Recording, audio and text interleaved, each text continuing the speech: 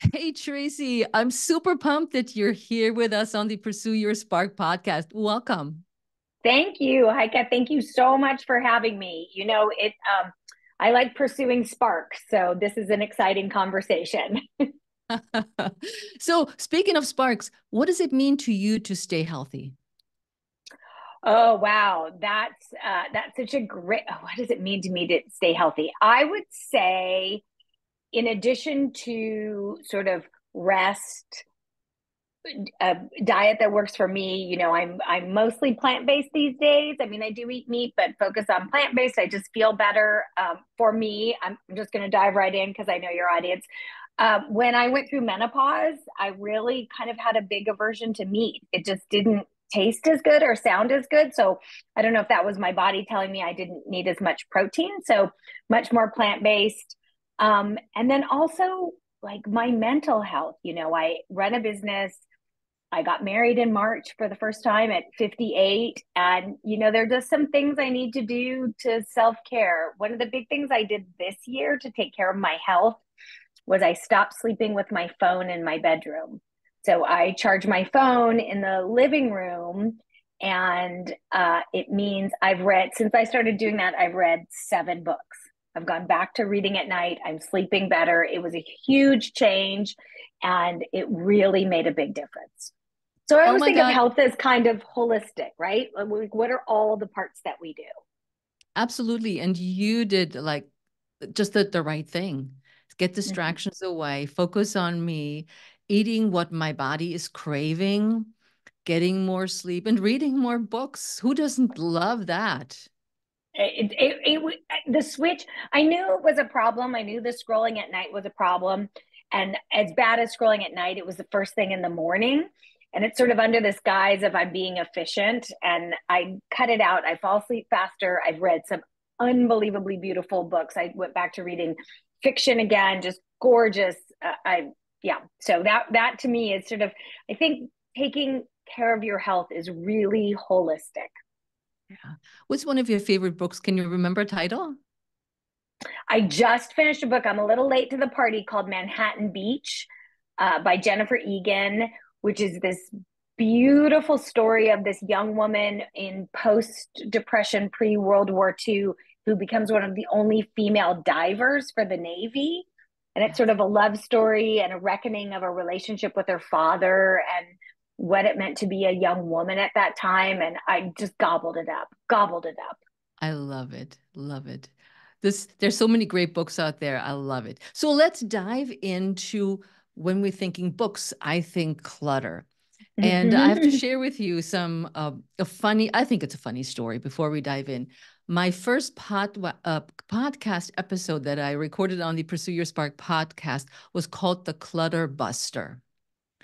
Mm. And it was an episode, and the episode was about part of what we're talking about today, about letting go of things and having a lot of stuff and items in our basements or wherever, attics, wherever we store our things. But I thought having you on the show it was just cute because after 200 episodes, we finally have an expert in the declutter space. Oh, So that's great. That's funny. Yeah, I mean, I think I think clutter is really. I don't think I know. I've been a professional declutterer for 17 years. I have a company. I have 10 people who work for me. We're beyond busy, and I think that clutter is really an issue in this country. In the United States for sure. I think it's an issue that women deal with a lot because do the lion's share of keeping the house, so they're dealing with the stuff, they're dealing with other people's stuff, they're dealing with their partner's stuff or their husband's stuff or their kids' stuff or their aging parents' stuff.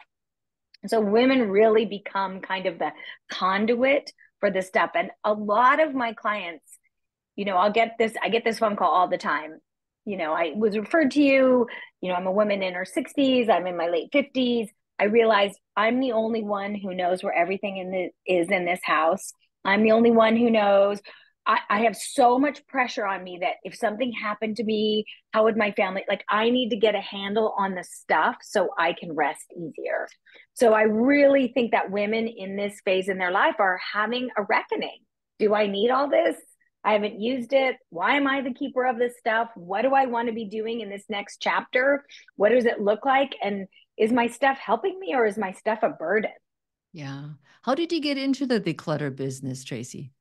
It's an interesting story. I was a personal assistant for 10 years to two different people, and I loved it. It was always different and exciting, and I traveled the world with them and remodeled houses and just did everything. And then I started to get some calls from people that are like, oh, you're really organized. Can you come help me? You know, my grandma passed away and I need to clean out her garage, or I have all this paperwork I need to go through. And so calls just started coming in and I loved it. I didn't even charge at first. I was just doing it. And I started charging a little bit. And then a friend of mine was like, I think you have a business. And I was like, what? No, I just help people. And he's like, yeah, that's called a business. Helping people is called a business. So in 2007, I made my little website and I have my little flip phone, and we have been beyond busy ever since. It's amazing. Yeah. You're one of the premier declutter businesses and you're called dClutterfly in LA. How did you come up with that name? You know, the idea of sort of making clutter fly away, like decluttering and making the clutter fly away, and it just stuck. And it's been, though I do always joke that it was at the start when we were just starting to have emails. So I never realized how many times I'd have to spell it on the phone. D as in dog, C as in cat, L as in Larry. I know, because I was thinking of McFly when I thought about this, or Shutterfly, and I thought it just looks also cute when it's written with a little D and then capital C. So there you are. You have a big staff of how many people? I have 10 organizers that work for me. Yeah. Wow, that's Yeah. incredible. So That's in, the services that we do, decluttering and organizing, we come in and help people, get their homes in shape, figure out what they need. We do garages. We do a lot of moves. So we'll help people declutter, pack them, unpack them, and organize it into their new house. We also specialize in senior downsizing. So we'll help someone move out of a lifelong home into a smaller residence. And then another big, big part of our business is we help families clean out houses after someone has passed away. So that's a mm. big, that's about a third of our business. So what do you do with the stuff? Ship it to different family members. Is there value? Not usually. There's not usually value, people, I'm telling you. And helping them just do the physical labor to get a house ready to sell or whatever needs to happen. This is a big problem. And I know how difficult that is because my ex-husband passed away, I think about 5 years ago. And my kids had to deal with their dad's stuff in the apartment. He had storage units. He had, I don't know where he had all his crap, literally. And he had bought beautiful couches and a table and side tables. And we tried to sell that stuff. It was expensive stuff. Nobody wanted to give us a dime. So Nobody wants to give you a my dime. daughter took the table. We got the two side tables, and the rest eventually we gave away basically for a nickel and a dime. We're just like, just take it, so we don't have to haul it away.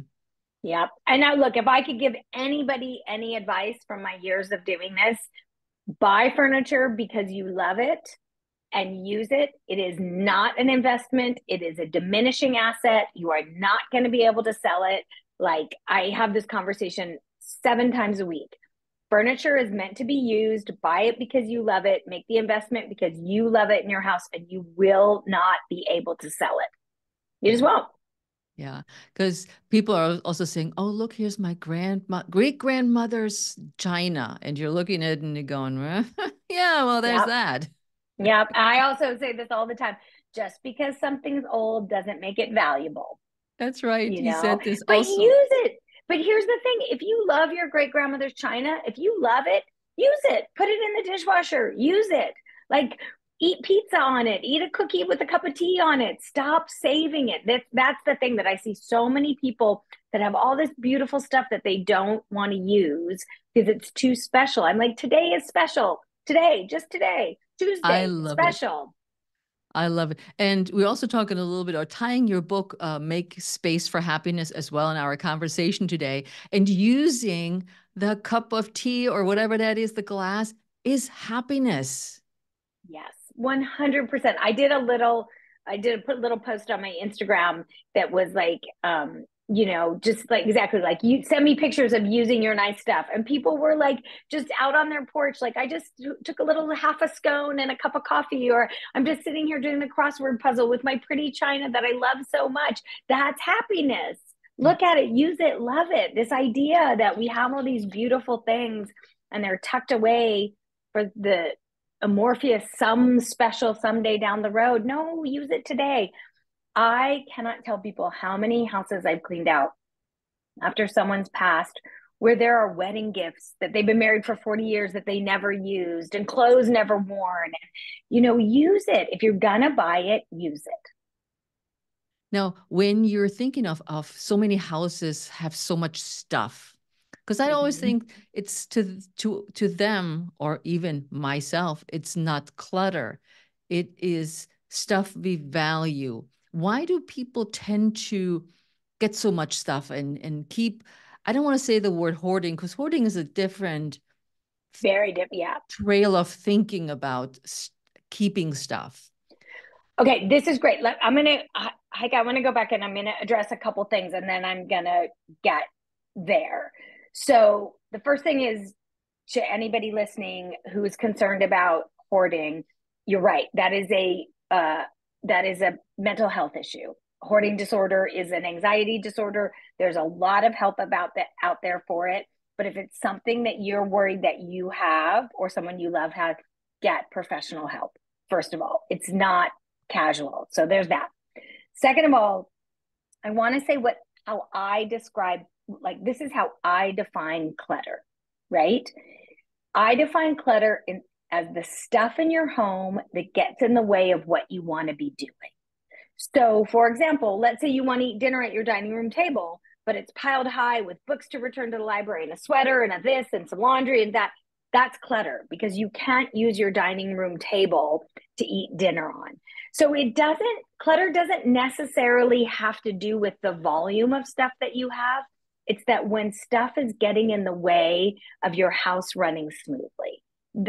So if you can't park your car in your garage, but you have it. I have plenty of people who are like, we're never going to park our car in the garage. We live in California. We want to use it for storage. We put shelves in there. That's not clutter to me. If it's organized, you know what's in there, great.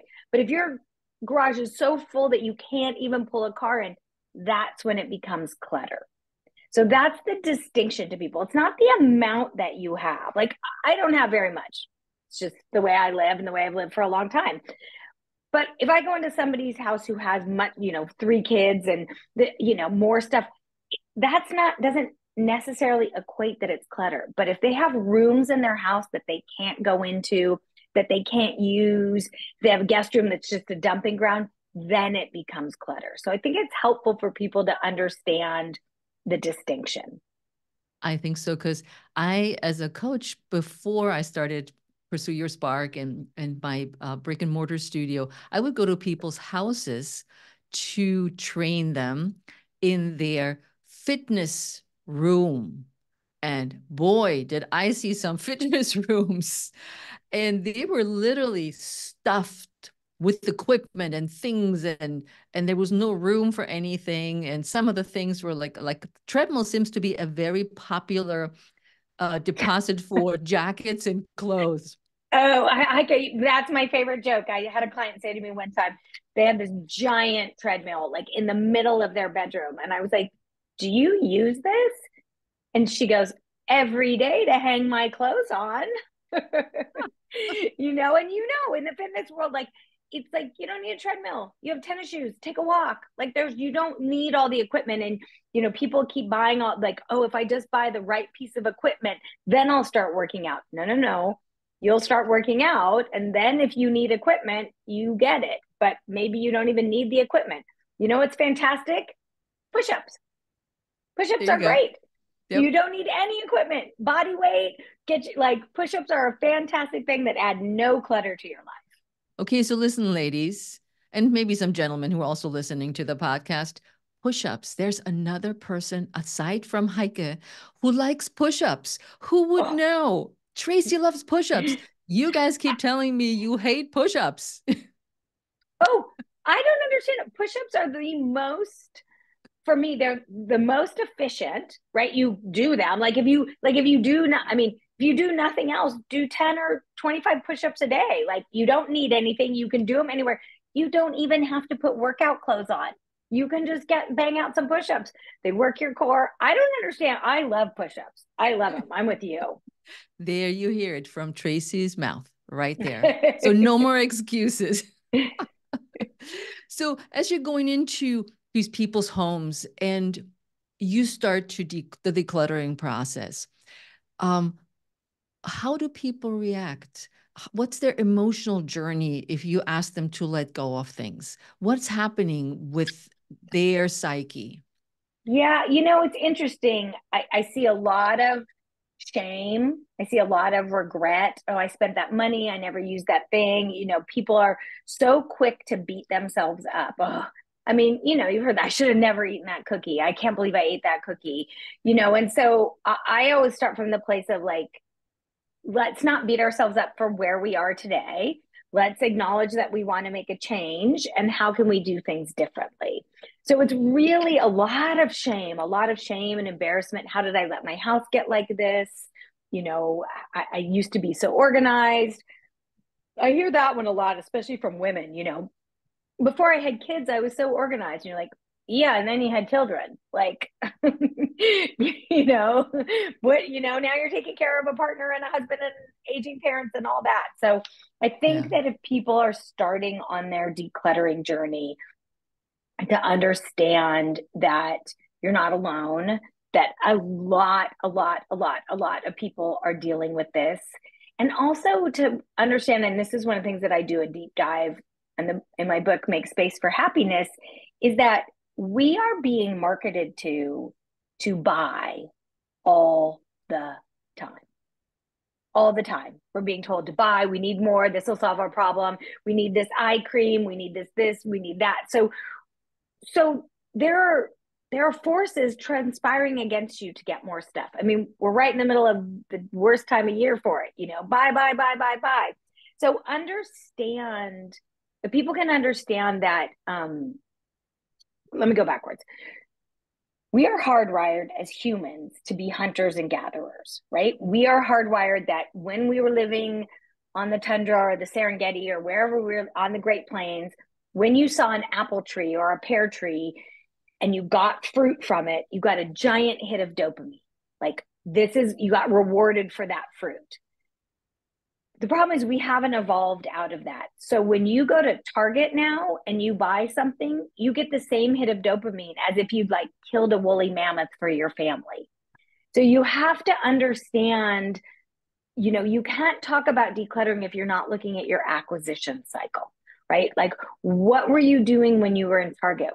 What regret do you have? And I really liken a lot of shopping to our relationship with food. It's like, I have a sweet tooth. I love a Hershey's Kiss. I feel terrible if I eat 15 of them. I feel terrible. 2, I got a little taste. I feel great. I actually move on from it. So it's the same thing with buying stuff, right? Like, it's that dopamine hit, and then we're chasing it. And that's what leads to the clutter, because you're like, well, I felt good when I bought this one thing. So if I buy 10 more, I'm going to feel 10 times better. It's not how it Or, works.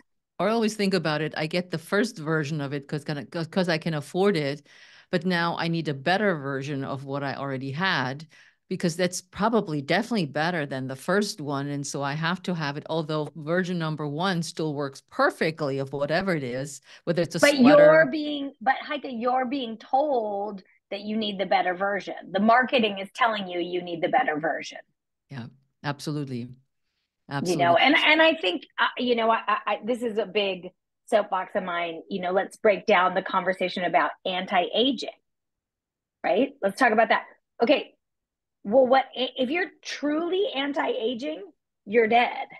Like, that's truly anti-aging. Like, no, I want to age. I want to live every day. I want to, so this idea that we're like fighting all these things to anti-age instead of aging healthily, or aging gracefully, or embracing our aging and doing all that we can, and back to the push-ups, like getting my core strength back. All of a sudden I'm like, my balance is a little different than it used to be. You start to notice those things. So I think that, remember that we're being marketed to all the time and telling us that we need the better thing or the new thing, and it's going to fix all our problems. Yep. Yep. And that's, I think, where a lot of women get caught because we're trying to be better. We are in our second half of life. We want to do things differently. But when we're looking at marketing just as an overall umbrella, we're not going anywhere better because, like you just said, we're too old, we're too wrinkly, we're too fat, we're not wearing the right clothes, we're not hip enough, we don't have the good haircut, we should do this and that and the other.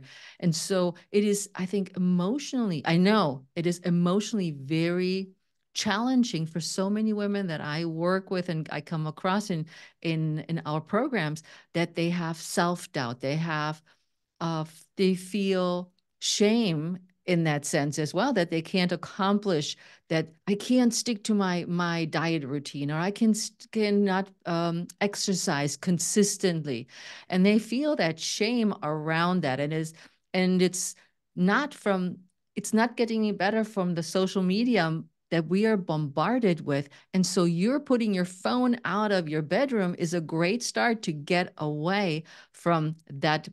Being bombarded with more is better.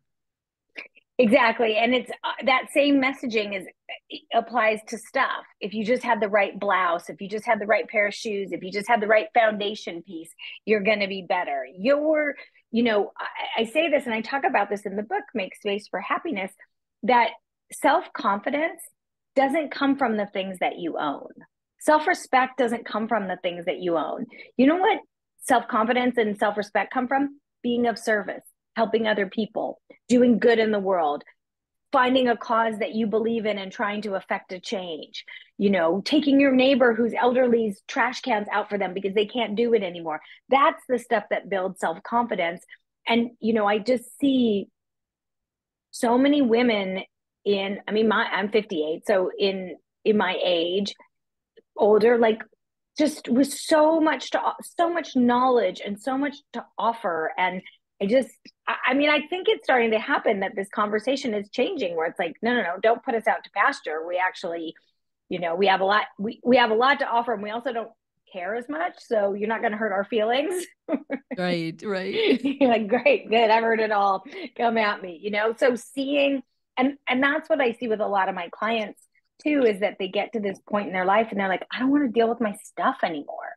Like, I want to let it all go. I want to travel. I want to visit the grandparents. I have aging grandkids. I have aging parents I need to take care of. Like, I don't want to be burdened by the stuff. I could walk away from it all.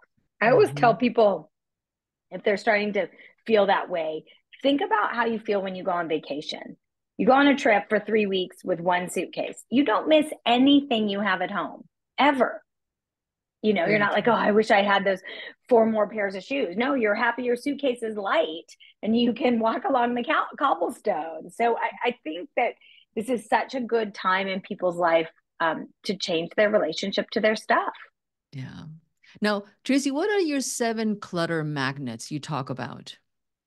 Yes. So these I do a deep dive on in the book, Make Space for Happiness. Basically, the way that I describe these is I always think of ourselves as we're a whole person, and then we have this piece of ourselves missing, almost like a puzzle piece. So it's like we feel like love is missing out of our life, or self-confidence, or self-respect, or free time, or knowledge, lasting knowledge. And that we think that we're going to buy something that's going to plug that, right? I see this all the time. I see this all the time from grandparents, those of you that are listening that's starting to be grandparents, that feel like to get their grandkids love, they need to buy all these presents for them, right? They just show up with a suitcase of presents and get the exact toy that they want, right? That's going to make the love come. But really, when I think back I was very close to my grandmother. When I think back, I think I don't remember a single present she ever bought me, but I remember working in the garden with her. I remember her teaching me her recipes. I remember a cup of tea, so that these grandparents are looking for love from their grandkids with the stuff, but really it's about the experiences and the exchange and the stories. So what these clutter magnets are, they're things that we think we can fix inside of ourselves by buying stuff. And what I propose in the book is that the stuff's not going to fix it. The stuff's not going to fill that hole. So work on filling that hole in many different ways. And then the stuff, if you still want it, great, but usually you don't. Yeah. Yeah, I like that. Because we don't need to fill, and you use a great example with the toys for the grandkids. My granddaughter, who's going to be 2 soon, her birthday comes and we bought her one present because she lives with her parents, not by herself, but with her parents in Amsterdam. And so I got her some Legos. I'm like, oh, this is practical. This is something you can build. You can learn from doing Legos. And that's all. And I said, I don't want to give her stuff. And I want to get the experience that, like you said, that they remember that her grandparents, her Oma and her Opa went to the playground with her, and that we had to go up and down the slide 5 million times with her. It was just, I was thinking, oh my God, will my knees hold up? Yeah, you're right. That's the experience that that's what you want her to remember. Maybe that there's a family recipe as she gets a little older. This is something my Oma used to make for me, and that kind of tradition. It's not, I have 2 nieces and a nephew, and I'm very close to them. And I noticed I would go to visit them, and I would always bring gifts and, just fun stuff. And they started, like, whenever I'd walk in, they just pounce on my suitcase, like not even say hello. And I was like, oh, I'm setting a bad deal up here. So the last couple of times I went, I just didn't bring anything. And then it was great. Then we chatted and they told me their days and they showed me their art, and, that the stuff does not make the relationship. The stuff does not make the relationship. Yeah. So as we were talking about getting a little bit away from the kids into our aging parents, because a lot of us, and I'm 62, my parents are in their 80s, and you're looking into downsizing, moving them perhaps into a care facility or assisted living, depending on their status. What advice would you give somebody like me who's in that shoes to say, what would I do? How would I go about their stuff? Because they're emotionally so invested in the things that we've talked about already. I think that the advice that I always give people is, as soon as you can start decluttering with them, the better. It's really waiting until you have to move them, waiting until you're trying to find a place and doing it all at once. It's so traumatic for everybody. So it's like, if you can with your parents, maybe give them a couple if you live close by, like give them a couple afternoons a month. Like, let's tackle this cupboard. Because what happens is, even though they're attached to their stuff, which is true, but another big component of it is that for a lot of older people, they can't do what they used to be able to do physically, and they feel bad about that. So they don't want to ask for the help. Like, oh, I can do it. I can do it. I can do it. But instead of saying, like, let's tackle this linen closet. I know you have some old sheets in here. We're going to take them. The ones you don't want, we're going to take them to the animal shelter and donate them. Like, just gently start to declutter. And also, another thing to remember with the aging brain is that less stuff is better, right? Like, I get calls from people all the time who are dealing with neurological issues, and every neurologist is like, less stuff. Clutter, physical clutter clutters up your brain. So if people are aging, you want them to be able to be safe in their house, right? That there's not things on the floor, they're not going to trip, and that they don't have, I see this all the time. It's such a funny example, but I'll go into someone's house and they'll be like, I can't find my car keys. I can't find my house keys. And they'll have like hundreds of keys from the last 50 years. And I'm like, okay, these all need to go in the metal recycling. They're like, I might need it. I'm like, you don't even know what this is from. You don't need all these keys. You need 3 keys, right? So if you are dealing with aging parents, as soon as you can start decluttering with them, the better the process is going to go. Do not wait until it's a fire drill. Do not wait until the moving trucks are coming. Really, really start small. Can you share a transformative story from your career of all those years of decluttering, where the decluttering process dramatically changed someone's life? Where you said, Oh, oh my yes. God, You just know, one. I had a lovely young woman who called me, and she and her parents had passed very suddenly and super close together, and had left a mess, just a mess. Their house had been a mess. Her father's business was a mess. Her and her brother had been dealing with it. There were storage units. They were spending all this money, and she'd been offered a new job in a different place. She really felt like, she wanted a fresh start. She was super, but she was like, I can't even think about I can't even do this because of all this stuff, these storage units and all this. And I think we went through 5 storage units of her parents' stuff. We went through her apartment, her garage, like all this stuff. Cause when her parents passed, they didn't know what to do with it. And she was finally to a place, like when we got through the process, she was like, I can now see my own future. I can see what my future looks like. I have a clear path to make a decision that's best for me. That before, this path had been clouded with old hospital beds and records and all of a sudden it was like it just cleared a path. And that's what I see the most in terms of transformation, is that the path gets cleared. I can totally see that.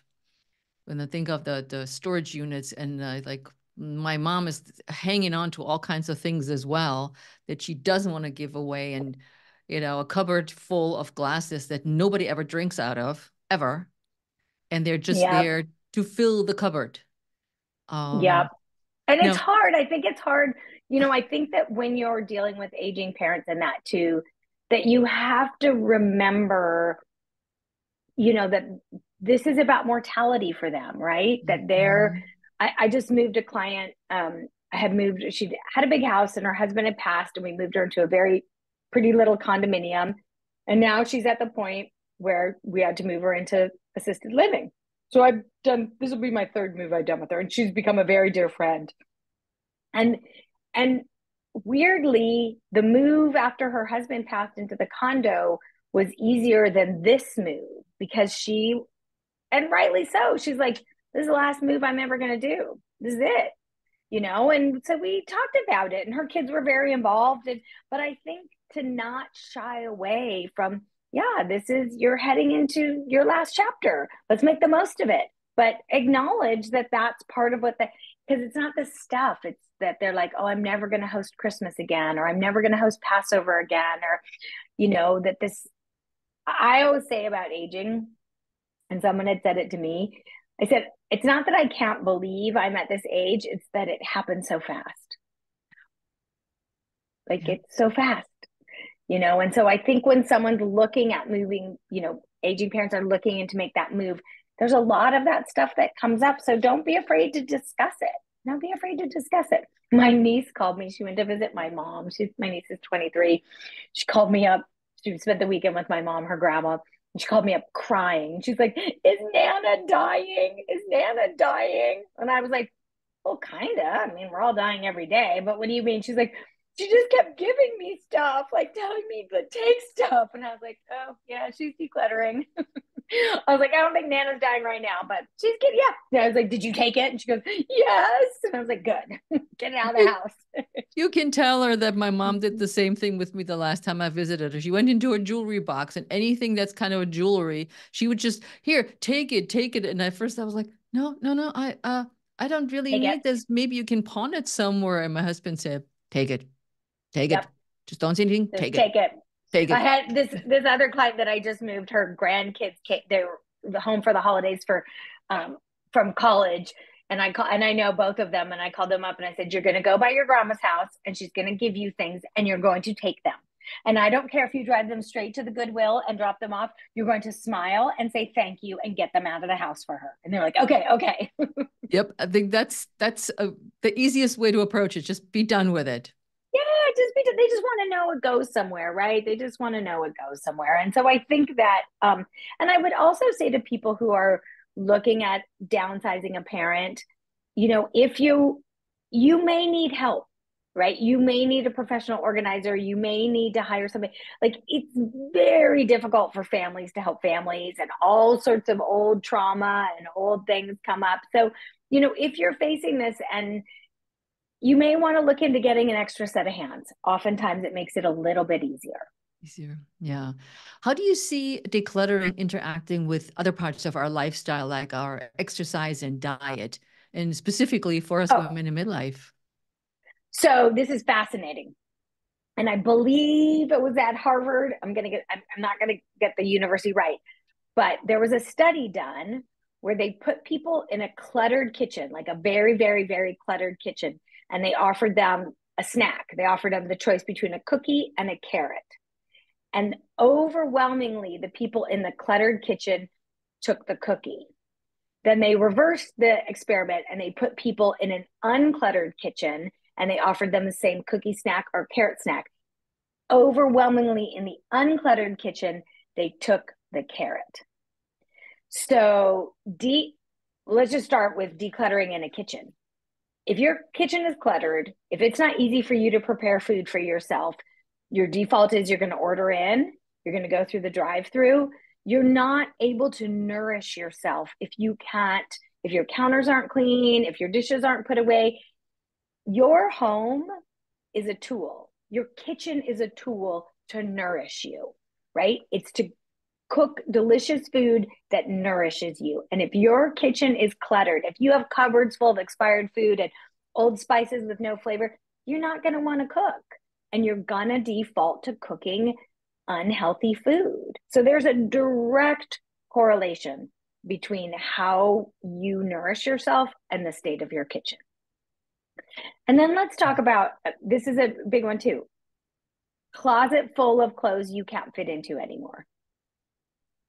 If you have a closet full of clothes you can't fit into, every time you open your closet, you're just making yourself feel better.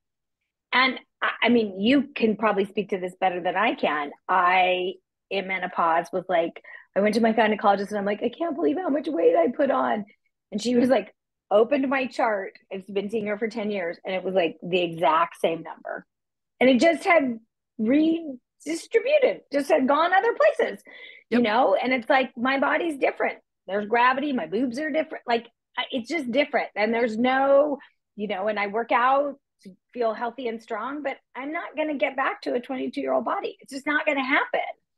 And so if you have a closet of clothes that you used to fit into, every time you open that closet, you're telling yourself that your best days are behind you. You're telling yourself that you failed because you've walked this earth for 60 years and gravity has affected you. Gravity is not a failure. That's not a failure. So I'm a big proponent of, do not have clothes in your closet that you can't wear. Don't do it. Don't do it. It just makes you feel bad. It just makes you feel bad. It's just like, when you watch the video, if you watch the video, you see my hands shaking, going for the applause, the silent applause that we're doing on Zoom about this, because it's so true. The old clothes that we are attached to is the past. We're no longer the past. And we're talking about the actions that we can take now that bring us forward. And it's also we laying out a roadmap, as we talk about in the Pursue Your Spark courses, that we're laying out a roadmap for a healthier, stronger, more confident you, which starts or continues on into your closet as well. So we don't need that I stuff. want to tell you, people appreciate the story. So I think I said at the beginning of the podcast, I got married for the first time at 58 in March. Yeah, I know. It's great. He's just lovely, lovely, lovely. So I had this idea. So when my brother got married 17 years ago, I was his best sister. I stood up with him instead of his best man. And I had this beautiful blue dress. And I loved it and I saved it. So I had an idea for my wedding that my 23-year-old niece, who's his daughter, would wear my dress that I wore to her dad and stepmom's wedding, and that the little niece would wear the flower girl dress that her older sister had worn. So we had these two dresses.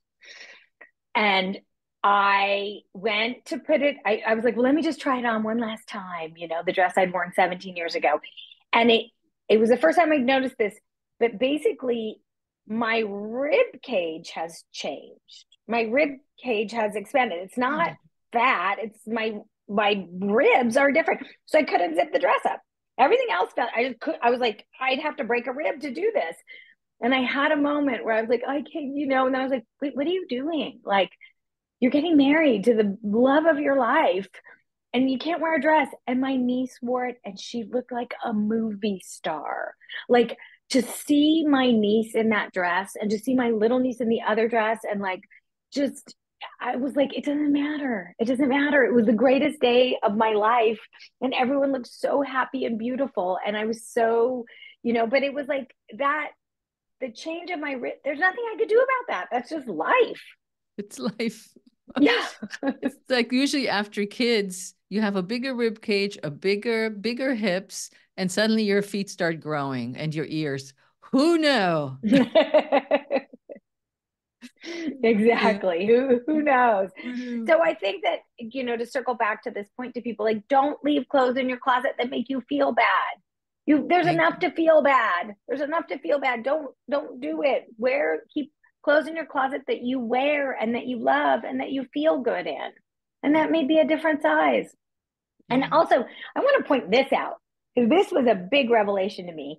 When I went shopping for my wedding dress and some outfits for some of the events, I bought things. So I bought, I think, 3 or 4 outfits. I'm not exaggerating. Everything, different designers. I bought everything from a size 2 to a size 12. Some things were a 2, some were a 4, some were an 8, some were a 12. Sizes don't mean anything. They're all made up. So if you're beating yourself over a number on a tag, no, don't do it. Amen to that. Yeah.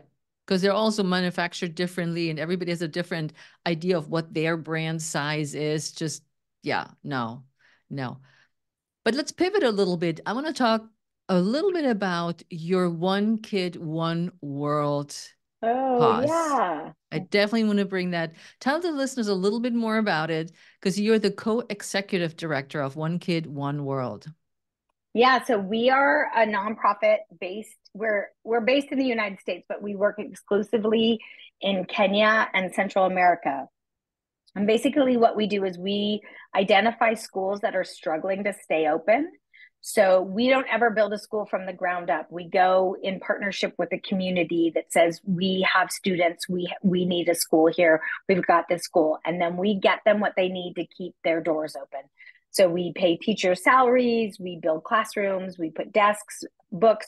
We don't affect curriculum in any way, but we offer, you know, a place for an education. Dormitories, we put solar power in. I think we've rebuilt 13 schools in Kenya and maybe 25 or 30 in Central America.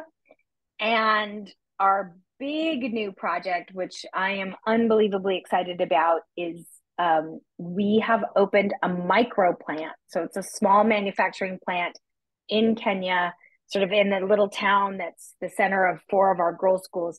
And we are manufacturing maxi pads, feminine hygiene, because period poverty and access to feminine hygiene care is one of the biggest things that keeps girls out of school.